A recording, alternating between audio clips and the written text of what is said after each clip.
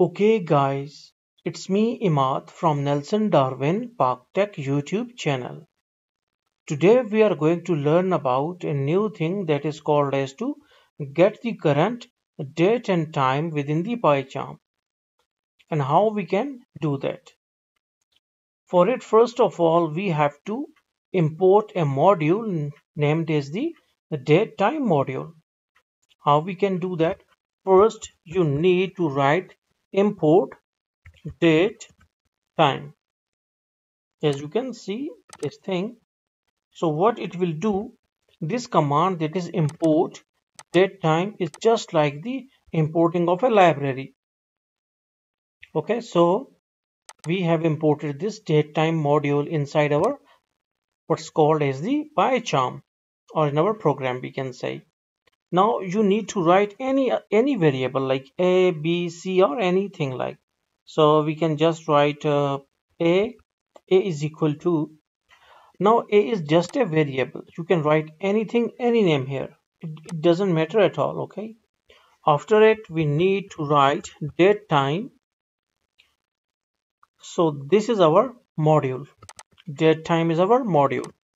Then there must be dot date time dot now. Okay, now what's the meaning of this thing?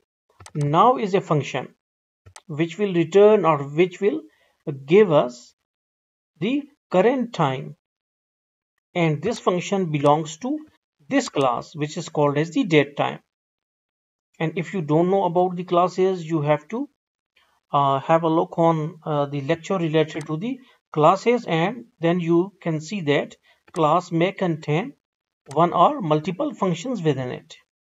So this now function is a part of this datetime class, and this datetime class is a part of this datetime module. So with this now function from datetime.now, the current date and time will be given to the variable a, will be passed to the variable a. And whenever we will print a, then what will happen? Print function will print the current time and date on the console. This one is the Python console. You can see on the bottom, okay, where there is cursor is, yeah, this one. You can see it is written Python console.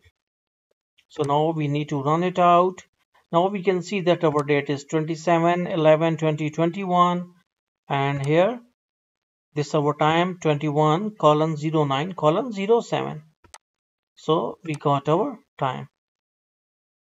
Okay, and if we just got the if we just want what's called as the date, then we can write b is equal to date time dot date dot today. Now today is a function which is already defined inside this date class. You are not supposed to be confused at all. Just you need to know is how they used to work. It's not our matter of concern at this moment, okay?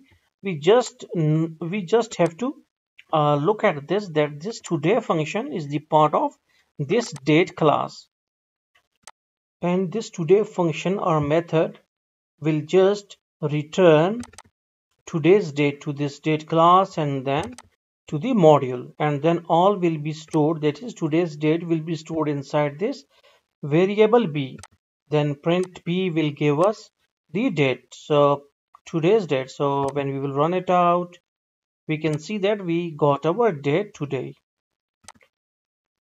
Now if you want to get the what's called is the uh, hours today or minutes or seconds or anything, we can also write like print a dot. Okay, wait, we need to remove it out, then print a dot hours. Okay, we need to write a dot hours, and this will give us the hours inside this whole date time return. Okay, now we need to run it out. Okay, wait, it's saying hour. Okay, a dot hour, not hours.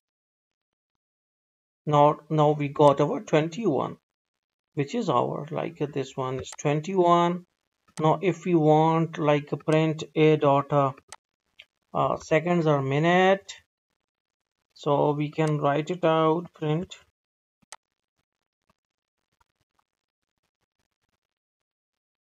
a dot minute, print a dot seconds. Okay, now it is 21, 18 and 26. We got our minutes and seconds and all this. So in this way we can use to print our date and time in our Python program. So hopefully you got the concept. So thanks for visiting our channel and don't forget to subscribe.